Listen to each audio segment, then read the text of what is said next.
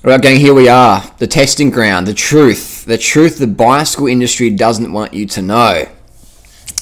We all love riding bikes. If you're watching this video, you're a cyclist like I am, and I love bikes. I love the bling, I love the carbon, I love the steel, the bamboo, I love it all. Love spending money on bikes. But what's the fucking truth, end of the day, alright? A lot of people out there think, oh, my bike's not good enough, so that's why I get dropped. That's fucking bullshit. It's because you're not good enough. And you're going to get better. If you follow tips, you're going to get better. If you've got a basic road bike and you've got the proper gearing, like compact, whatever, for the climbs, that's good enough. If your tyres are pumped up to 100 PSI, and if your bike setup's half decent, someone's had a look at your bike and it's alright, and your seat hasn't slipped down, then it's good enough. Now, let's assume your bike setup's okay, your tyres are pumped up. What's the difference between a $5,000 bike and the best carbon bike you can get? The best carbon bike on the market is the Giant TCR Advanced SL. People can disagree with me, but you're still going to be wrong. That's just the best bike. Look at all the testing. So I went out, I bought the best bike you can get. Money is no object for me when it comes to bikes. I went out and built the best bike you can get. Giant TCR Advanced SL. Stiffest, so light, so good. Got the wheels. What's the best wheels you can get? The lightweight Millenstein Gen 4s. Got a set of them. Put them together. You got the super light wheels, the Supers Bling bike. And Norton Summit is my testing ground.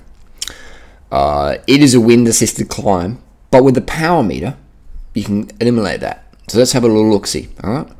I've done Norton Summit on Strava about 448 times. Probably done it a lot more than that without Strava. But now today is January 9th, 2016. On my TCR, on the lightweight bling with the bunch, 324 watts. 1327, excuse me. People ask me about my police hat. I'm not a police officer, except for when your mum comes over. But this is my little hat, a bit sunny outside. So 324 watts, 1327. The best bike you can get, January 9, 26. Now down here somewhere, well, here we go. March 19th, 2015. This is the $500 Reed Osprey. 326 watts, only extra 2 watts. That's some difference between ceramic pulleys there. 1338. So the difference between the best bike you can get, an absolute entry-level bike, 1338, is 1327. We're talking 11 seconds. We're talking about 1 second per minute between the best you can get, the Giant Advanced TCR SL, the best fucking carb bike on the market, most performance-oriented bike on the market, period. You can disagree with me, but you're still going to be wrong. We're talking 1 second per minute. And we're talking $14,500 price tag difference or whatever. It depends where you are in the world. So $500 versus the top of the top. The S-Works Tarmac is a good bike, but the TCR is way better. I've ridden both, I know. I'm not sponsored by either company, by the way. Not sponsored by anyone. Problem with sponsorship is I couldn't really tell you this if I was sponsored, could I? So I can go out there, I bought these bikes with my own cash, paid the price that you could pay, and that's my honest opinion there. So does that mean I'm going to get rid of all my bling bikes and just ride my Reed? No. Because I love fucking the look of these bikes. I love the feel of them. And the TCR just feels so fast. But on paper, they're all the same. They're not going to be faster. Okay, so 1 second per minute faster, which is a lot if you're a professional cyclist. That's huge. In the Tour de France, that's fucking big. But for the weekend warriors like us, even on Strabs, I mean, my TCR is my Strava bike. When every second counts, the TCR gets rolled out. Otherwise, the Reed is definitely good enough. So there you go. If you're wondering why you're getting dropped, it's not because of your bike. Because all you're losing between the $500 bike and the best of the best is about 1 second per minute. 1 second per minute. That's fuck all, isn't it? For us. There you go. And just as proof, people might, let's have a look. Let's have a look. Yep. Little bluey. What's that? No. And this was the day I did that. $500 bike review, Reed Osprey. Sorry, this is the one we did. We did Thursday. Reed Osprey Norton Summit TT 30. The tyres I got were from the bike shop bin, hard rubbish. An old Michelin Pro and a Victoria Corsa. So going from the bin. So I've got tyres from the bin. That was safe enough. Obviously, I checked them. Bin tyres, $500 Reed. Alright? Slap the power meter on there. Boom. The most important thing you can have on your road bike is a power meter. Alright, so don't worry about carbon wheels and all this stuff. Compact cranks, power meter. That's all you need in terms of upgrades. People can disagree with me, but they're still going to be wrong. So then the question is, why the fuck would you spend big bucks on a bike then, Duranider? Because it's art. It's usable art. You can spend big bucks on some porcelain portrait painting whatevers. That's your money, do whatever you want. But for me, the bicycle, you can hang shit up on the wall. Bicycle is art. And that's a piece of art you can have on the wall, and you can take off the wall and ride to the shop, ride to pick up your kids, ride up your mates, go ride by yourself, whatevs. The bicycle is art. So when you're spending big bucks, you're basically getting better arts.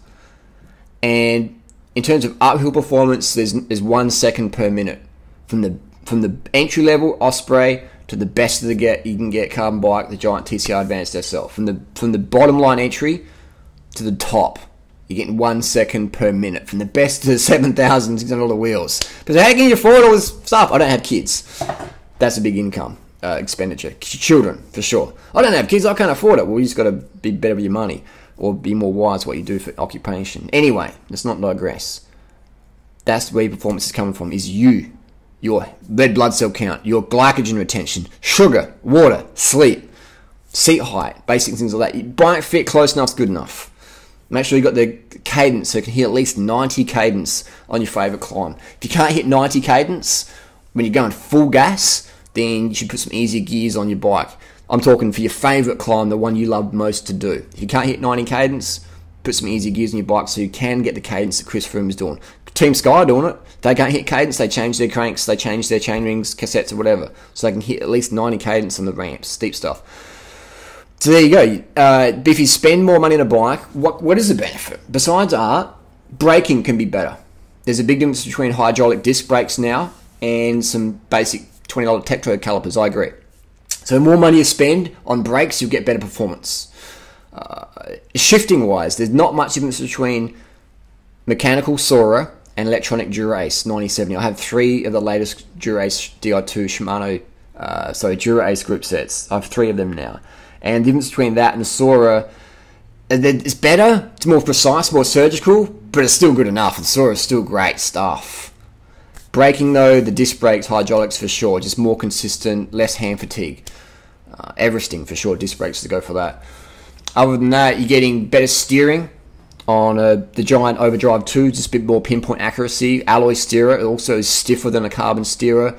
The Giant Overdrive 2 steering is incredible on those bikes. But again, there's still guys that flog me on any rusty old crap down a hill because they just got better skill. And they're prepared to take bigger risks than I am on a downhill. So steering better, steering bike. Meh. Uphill performance though, that's where you're getting no real gains other than 1 second. If you're Chris Froome, that matters. If you're pro, that matters. For us, me and you, it doesn't matter unless it's on Strava. Then it matters. Braking, you're going to get the biggest gains. Comfort-wise, these carbon bikes can be really like this. This TCR is a race machine, but it's very comfortable relative to how light it is. That's about it. So post down below what other bikes would you like to see me review. I mean, there's no real point me buying any more bikes, is it? Because I've just proven that this experiment cost me $15,000 or whatever it did, and you just saved yourself $14,000. So if you give me $5,000, we'll call it even then. What do you think? I think that's a fair deal. Let us know down below what else we can do videos on. This is just game over. We can all just go home and pack our bags and it's finished. The discussion is over. Oh, you want a better bike? You beat me. If it's 1 second per minute faster, then it's the bike. If it's if it's more than 1 second faster, it was me. If it's less than 1 second, it was the bike. There you go. Done.